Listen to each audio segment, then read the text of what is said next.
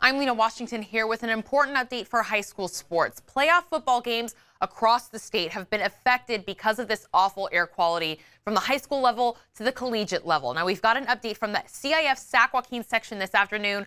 All high school football playoff games that were scheduled to be played this weekend in our region have been postponed until next weekend as the poor air quality is expected to get worse. And in December, the CIF State Regional Bowl games and state championships have been pushed back a week to accommodate these scheduled changes. The NorCal Bowl games will now be held on December 7th and 8th, and the state title games at Cerritos College the following week. Now, as far as this weekend's cross-country championships are concerned, they will continue as scheduled this Saturday morning in Folsom. But if the air quality gets into the unhealthy range, they will call off the races. High school athletic officials are monitoring the air quality. This is a fluid situation, so be sure to check for the latest updates on the sports page at abc10.com. Back to you.